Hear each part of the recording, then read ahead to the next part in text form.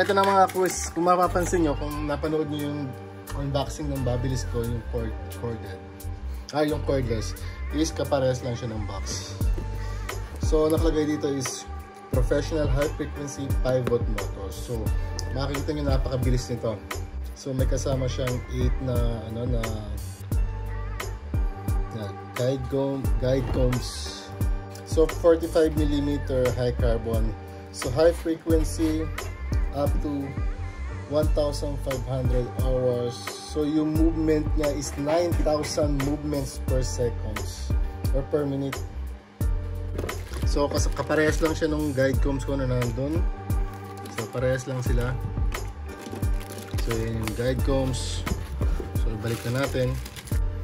So yun ang mga quiz. Kung nakagamit kayo ng Oster Fast Feed, kasi yung fast feed, ano siya, 5V motor siya. So maganda yung review ng Oster Fast Feed. So ito yung Babyliss.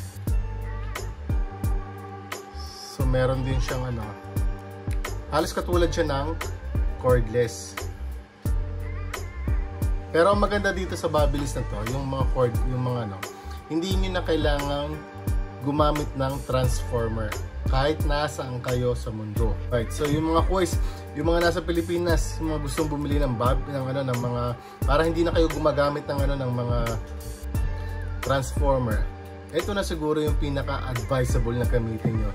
So hindi ko nga lang alam kung saan kayo makakakuha nito sa Pilipinas, pero kung may mga kamag-anak sa abroad, ito na yung gusto nyo gamitin.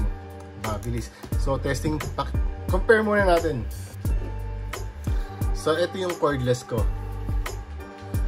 So walang pinagkaiba, walang pinagkaiba, yung power button lang talaga. Sorry. Ito yung cordless. So halos walang pinagkaiba sa laki. Pagka taba siya, parehas sila ng lever. So ang pagkakaiba lang talaga nito, ito yung corded meron siyang iba yung blade niya. So parang taper blade. So taper blade din naman to, pero mas malapit sa taper blade yung itsura nito. Tapos ang maganda pa dito, may tatak na siyang Babyliss Pro. Pero ito UK version kasi to, kaya wala itong tatak. So ganito yung mga UK version. Kung makikita niyo yung Babyliss kong yung trimmer, wala siyang tatak na Babyliss sa blade. Pero optional, pwede tayo bumili nito. So ayun, parehas lang, may mga lock yung may lock yung lever niya. So may mga notches. So ang pagkakaiba lang is yung switch. Ito yung cordless, so yung switch na nandito. Then yung corded is nandito sa ilalim. So medyo hindi maganda yung design ng corded kasi parang pag nagugupit tayo, gusto natin mapapatay agad natin, pero hindi, kailangan kukunin natin isang kamay, papatay natin ganon, o kaya iano natin. So medyo yung design nito medyo hinulang sa sa brainstorming. Ayun mga quiz. So pero hindi naman siguro malaking kabawasan yung switch sa ilalim, pero pakita na lang natin yung takbo nito para magkaintindihan tayo. So bago ko pakita yung takbo nito, pakapakita ko muna yung takbo ng Babyliss na cordless. So on natin. So kita nyo, napaka-smooth. So ito naman yung 5V motor. Pakinggan niya, mas matahimik.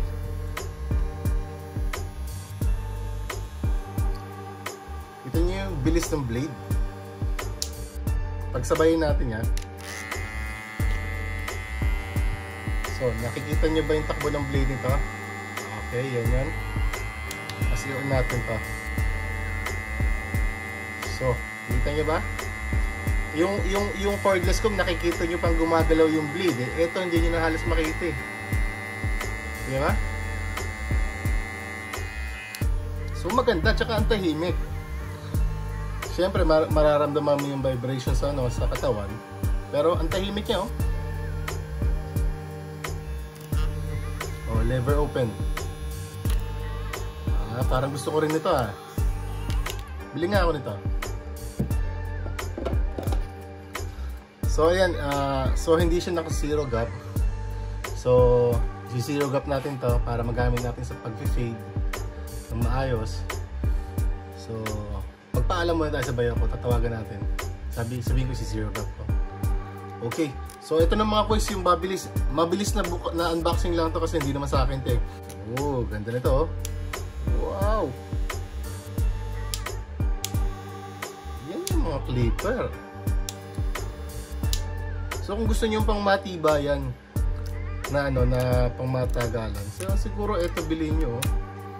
Wala ka ng extra gastos kasi 110 to 200 240 volts.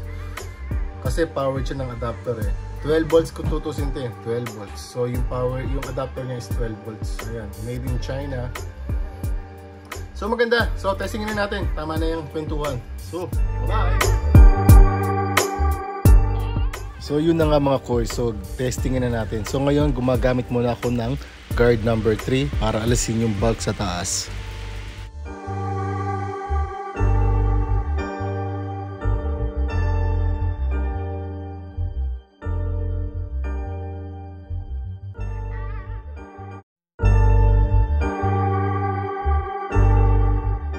Ngayon susundan natin ng guard number 2 para gumawa tayo ng down fading.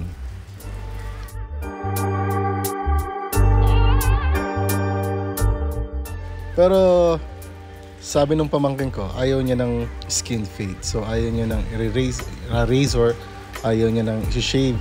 So gagawa lang tayo ng pinakamababang guard is yung lever open.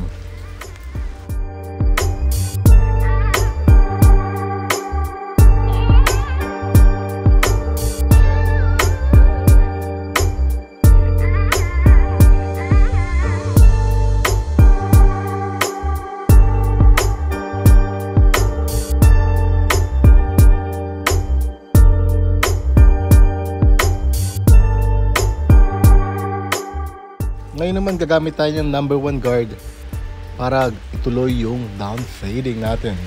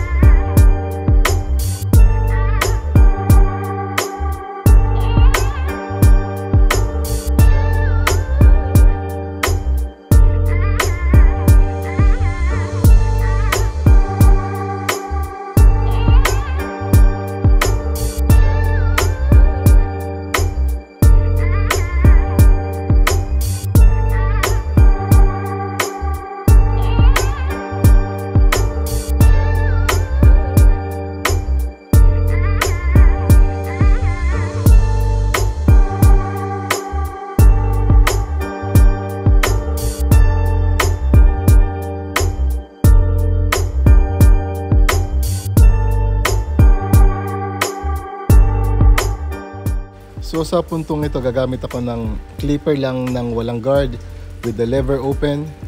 So ito na yung magiging pinakamababang guard natin or pinakamanipis na buhok na gagawin natin sa fade natin.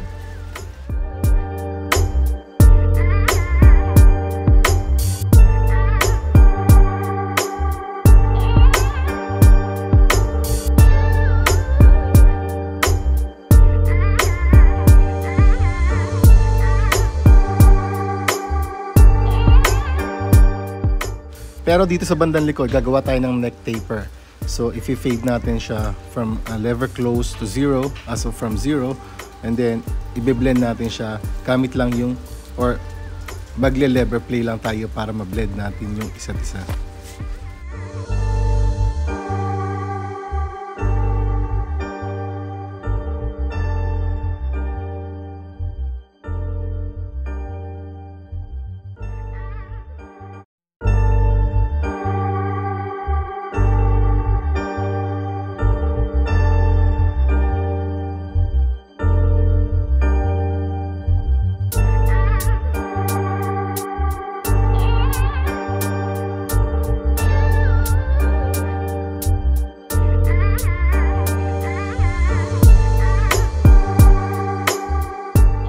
Sa bandang kanan, lever open lang gagawin natin kasi gusto nating ipantay sa tubo ng balbas niya yung nipis ng buhok na gagawin natin sa mga gilid in compare na ginawa natin sa likod or sa may batok area niya.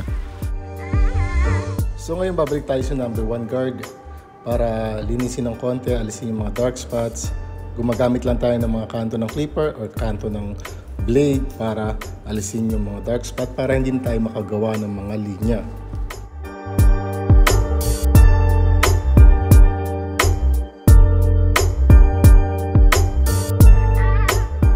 So ngayon mga kuys, scissor overcomb technique yung gagawin natin dito. So hindi tayo nag-clipper overcomb kasi mas kontrolado ko ngayon yung scissor overcomb pag nagbe-blend tayo ng mga top hair. So gawin lang natin, hanapin lang natin yung huling guard na ginamit natin, yung number 3, and then diretso lang 90 degrees, yung mga sumusobrang buhok, yun yung ating gugupitin.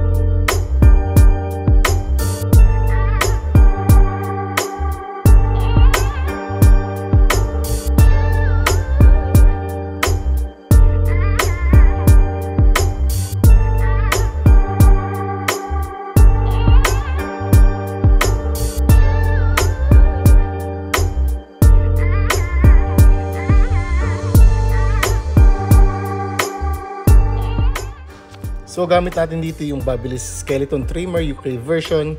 So gagawa tayo ng line up, hindi lang nung sa buhok niya, pati na yung beard niya, ila-line up natin ng ayos. So itong Babyliss Trimmer napakasulit gamitin.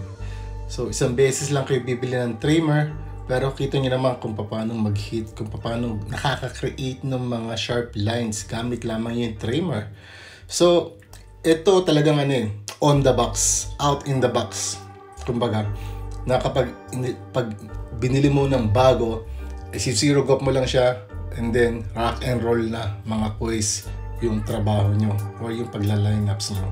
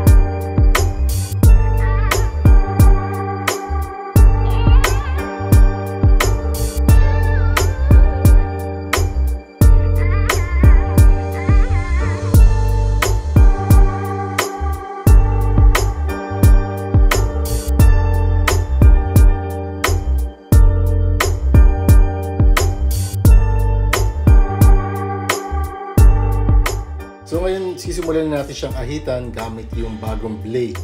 So palagi po natin pinapaalala, gumamit tayo ng panibagong or ng bagong blade para laging mapanatiling matalas at safe ang ating mga kliyente.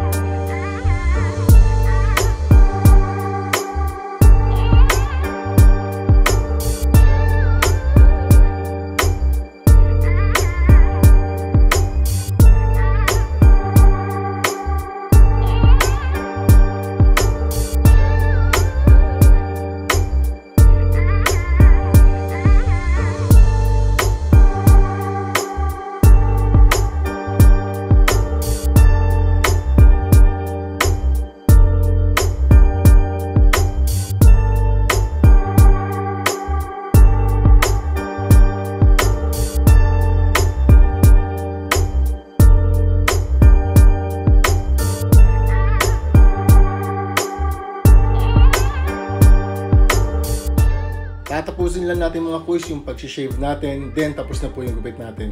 So, kung nagustuhan nyo tong video na to, please bigyan nyo ako ng thumbs up. At kung bago ka sa channel ko, huwag na rin kalimutan i-click yung subscribe, pati na rin isama na rin yung notification bell para lagi kayong updated sa mga vlogs na ina-upload ko. So muli, Sampitz the Hobby Barber, ito yung gupit. Salamat sa panonood. God bless you.